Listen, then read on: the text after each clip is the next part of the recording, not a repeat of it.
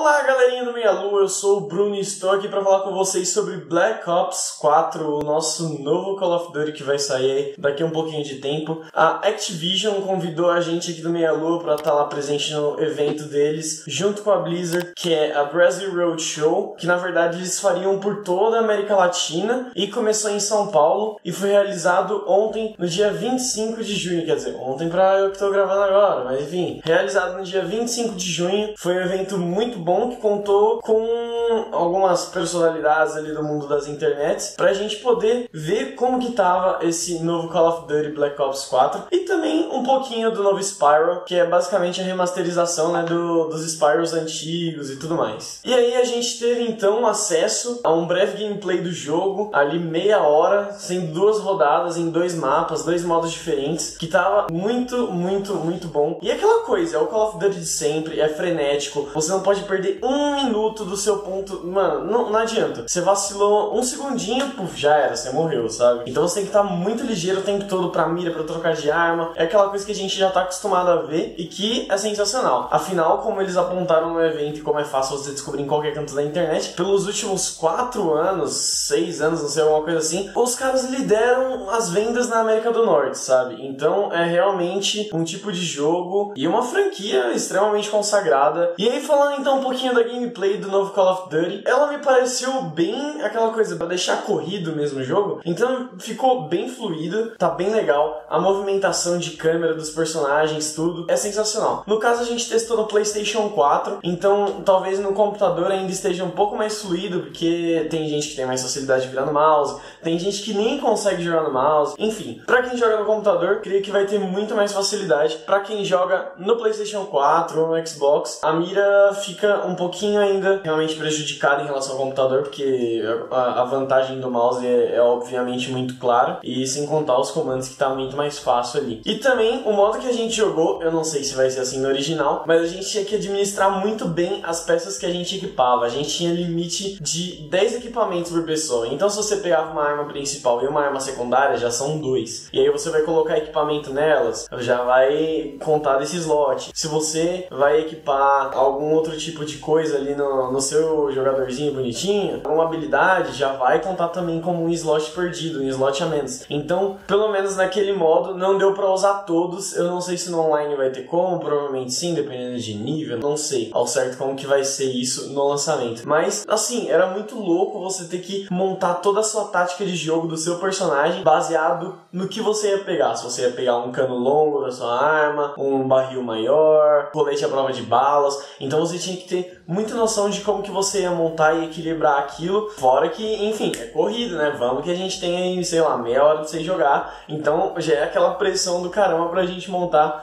a estratégia básica do nosso personagem e ainda levando em conta o resto do nosso time, né? O resto da galera que tava ali também jogando. Isso foi uma parte da estratégia muito divertida ali na hora da gente ter e tudo mais. Outro ponto que pra alguns podem ser interessante, mas pra outros pode ser uma bagunça total, é o spawn que você dá no meio do mapa, né? Isso às vezes é muito louco porque você já nasce e o carinha do time inimigo já tá vindo com a arma na sua direção e de repente você apareceu ali na frente dele e já tá atirando em você. Acontece. Como também pode acontecer de você nascer e o carinha tá moscando na sua frente e você já nasce com a arma mirando nele. Acontece também. Tem esse tipo de coisa meio maluca que às vezes pode acontecer. Não sei se porque ainda era uma gameplay meio beta, então eles podem melhorar esse ponto de spawn. Eu não sei como que vão fazer com isso na versão final do game, mas eu sei que ontem tava acontecendo algumas coisas do tipo. Assim, é ruim, né, você depender desse tipo de sorte durante a gameplay no online, que por um pontinho ou outro seu inimigo pode vencer a partida,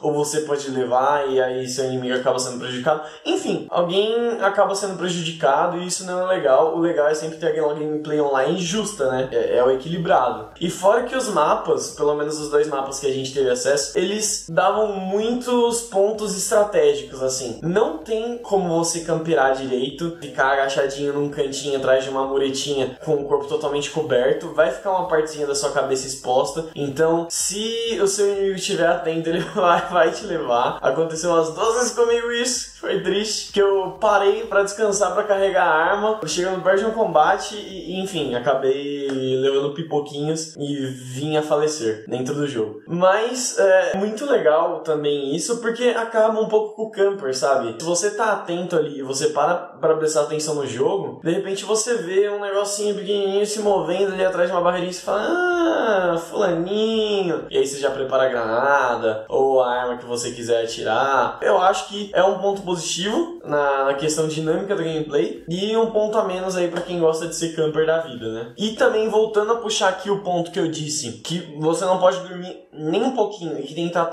atento o tempo inteiro no jogo, foi que pelo menos umas 3 vezes, e em outras também gameplays que eu assisti de uma galerinha que eu tava conversando, que tava jogando ali comigo, aliás, que eu tava vendo a gameplay antes, né? Foi que você tem que estar muito atento quando você vai entrar, sei lá, em alguma skin, em algum canto. Porque, por exemplo, teve horas que, como eu disse, eu entrei ali no canto pra trocar a arma, etc. Assim, de repente passa alguém correndo do seu lado, sabe? E você já tem as costas do seu inimigo pronto pra você atirar e ganhar um kill. Então você tem que ficar muito ligeiro nessas horas, porque você vai entrar em algum canto, você já vem meio que se afastando aqui e já vai virando pra ver se naquele canto vai ter alguém, sabe? E se é um ambiente que se abre, aí você tem que ficar mais esperto ainda, porque você tem 2 lados pra olhar, pra conseguir ver o que você vai conseguir fazer ali e administrar o ambiente ali do mapa pra ver de repente você não morrer à toa. E fora que outra coisa também, a camuflagem dos uniformes às vezes ajuda muito isso a acontecer. Uma gameplay que eu tava assistindo do Léo, da Gazeta Games,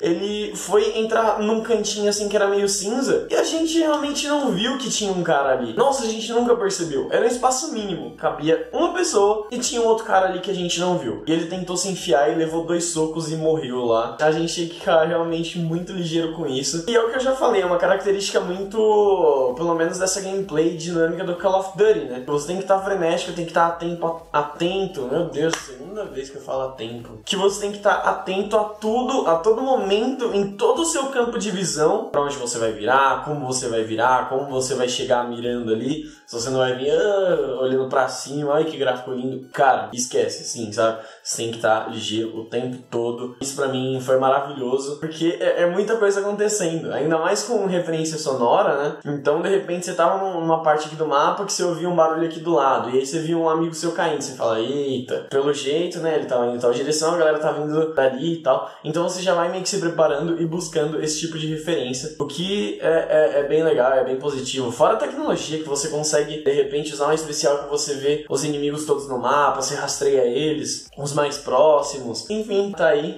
o meu testemunho de como foi jogar a gameplay desse Call of Duty. E o Spyro, a gente teve acesso a uma telinha pequenininha ali, das antigas. A questão é que não mudou nada, e a gameplay, ela continua um pouquinho infantil, do jeito que é Spyro. É aquela coisa de game, desses personagenzinhos que se tornam um símbolo, digamos assim, né? Porque Spyro, no meu Play 2 atrás, tinha, tipo, algumas imagens do jogo. Não veio o jogo do Spyro, mas tinha imagens do jogo ali mostrando, então ele já é usado como referência. Mas, apesar disso, tava bem divertido a fase, sabe? Tudo de você correr, voar, sair tacando fogo nos seus monstrinhos inimigos e tudo mais. Enfim, tava bem divertido. Não teve também muito tempo de jogo. O Spyro, eu acho que foi, tipo, menos de 5 minutos, assim, de gameplay que a gente teve acesso. Era uma única fase. Tinham 2 fases pra jogar, mas a build dela não tava exatamente certa, então, assim, né, a ideia era ter 2 fases, mas uma delas a gente não teve disponível, então acabamos jogando uma fase só, realmente, todo mundo que tava lá. Mas é aquele joguinho legal, divertido pra você passar o tempo, sabe? Talvez tenha um fã ou outro de Spyro aí, das antigas, que queira voltar a jogar, uma galera que começa a jogar agora. Eu acho que é uma rebuscada que veio pelo sucesso que o Crash teve, sabe? Provavelmente era um projeto que tava caminhando junto, decidiram trazer Crash primeiro, geral tava ali encaminhando, né, Activision, Blizzard, etc, que são as distribuidoras do Crash aqui no Brasil, e eles até comentaram também do Crash, do Switch lá, enfim, na feira. Nenhuma novidade, chegaram a comentar, mas nada de muito relevante, assim. E o Spyro, enfim, espero que o jogo inteiro esteja bem legal, porque pelo menos a gameplay tava divertida. Então é isso, galera, um abraço a todos vocês, lembre-se aqui de se inscrever no canal aqui embaixo, dar o likezinho de sempre, vai na página do Facebook, dá like, no Twitter, segue, no Instagram, segue a gente também, segue a gente em todos os cantos possíveis, que Meia-Lua é essa delícia de sempre que vocês estão acostumados a ver, certo? Então é isso, muito obrigado e tchau!